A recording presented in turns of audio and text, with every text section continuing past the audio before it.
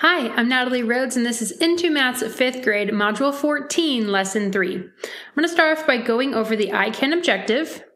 It says, I can use benchmarks or rounding to check the reasonableness of decimal sums and differences. The learning objective is to assess the reasonableness of decimal sums and differences.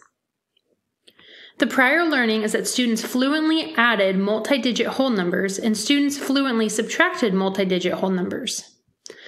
So moving into the lesson, we're on page 347.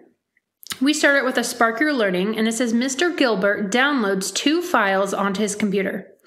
The table shows the sizes of the 2 files. He says that he downloads about 2 megabytes of data.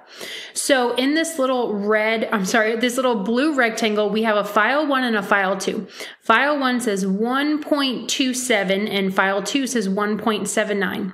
So Mr. Gilbert said the 2 of those combined was about 2 megabytes. So we have to show whether that's true or false. And underneath it, it says, is Mr. Gilbert's statement reasonable? Justify your answer using a visual model. So the visual model that the teacher answer key shows is a number line. So I decided to stick with that. So on a number line, if I am going to be dealing with 1.27 and 1.79, I know those numbers are between 1 and 2.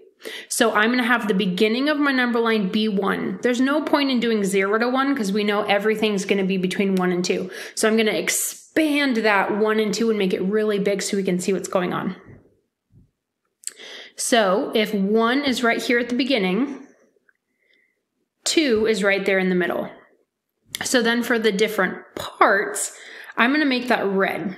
So I know that my benchmarks are 1/4, half, and 3/4. Those are fractions that are really easy to understand, so I'm just going to go ahead and mark those. So halfway would be half. Half of a half is 1/4. And then on the other line, if I had that half of a half, I would have 3/4. All right, now I'm going to mark where my actual points are in blue. So I have 1.27. I know that 1.27, well, 27 is pretty close to 25, and 25 is 1/4 of a whole. I know that. Think about quarters, right? There's 4 quarters in a dollar. If you have 25 cents, you have 1 quarter. That means it's one of the 4 quarters that you could have. That's what I think of when I think of my benchmarks, because they're all in fourths. So if I have something close to 25, it's going to be about 1/4. 0.27 is a little bit past my 1/4 point, my 1 1/4. So it's going to be about here, and that's going to be my 1.27. Now, if I had 3 quarters, right, 3/4, 3/4, as in money, I would have 75 cents. And the second file says it's 1.79. So again, that number is just going to be slightly past that 3/4 mark. Now, if I was looking at it and I was having to round my numbers, my 1.27 is closer to the 1, right? If I was just looking at the whole numbers, I could do this with fractions if I wanted to, but I'm just going to do the whole numbers. So the 1.27 is way closer to the 1. And then the 1.79 is way closer to the 2. And that little squiggly line just means about. So if I have about 1 and then about 2, if I added them together, would I have about 2? No, of course. If I have about 1 and about 2 and I add them together, I'm going to have about 3. So he's off by an entire megabyte. So we would just go ahead and say no. All right, let's go ahead and flip the page. We're on 348. The table shows the sizes of 2 different video files. Miss Lee says that she uses 0.22 gigabytes more for a video file A than for video file B, and that she uses a total of 0.96 gigabytes for both video files. So again, it's something very similar showing that blue table. This is video file A is 0.74, remember quarters, and then video file B is 0.52. Again, remember quarters. How many cents would you have if you have 2 quarters? 50.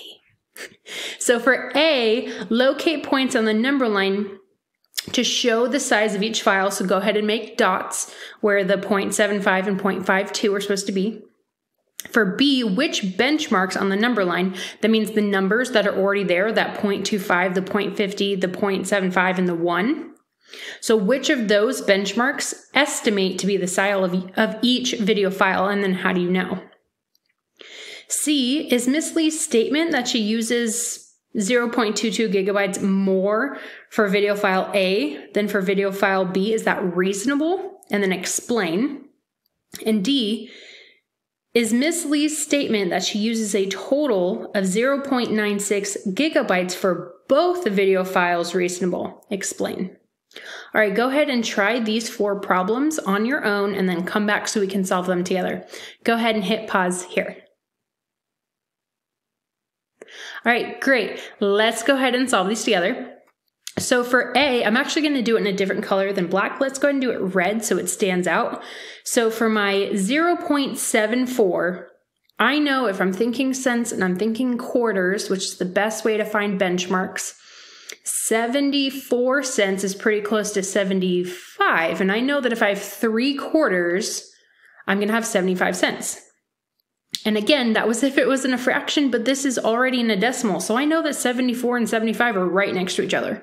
So I'm going to put my red dot just slightly before that 75. So here's my 0.74. Then my 0.52 is just past my 0.50. All right, now it says which benchmarks on the number line can you use to estimate? Well, I'm going to use that 0.50 and that 0.75 since they're right next to each other and they're my benchmarks. So for this, I'm just putting 0.50 and 0.75. How do you know? Because they're close to them.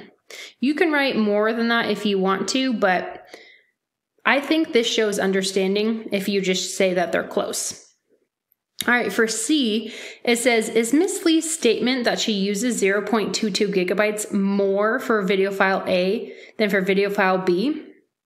Well, in A, if we're using those benchmarks, we would have 0.75 minus the 0.50. Now, 75 minus 50 is 25. So, using my benchmarks, if I figured out that was 0.25, is the actual answer that she gives of 0.22 reasonable? Yes, again, because 0.22 is really close. So we would want to say yes. Now for the last one, it says, is Ms. Lee's statement that she uses a total of 0.96 gigabytes for both video files reasonable? So this is saying total, this is adding both of them together. So again, using my benchmarks, if I had 0.75 and now I'm adding it to the 0.50, what would that be?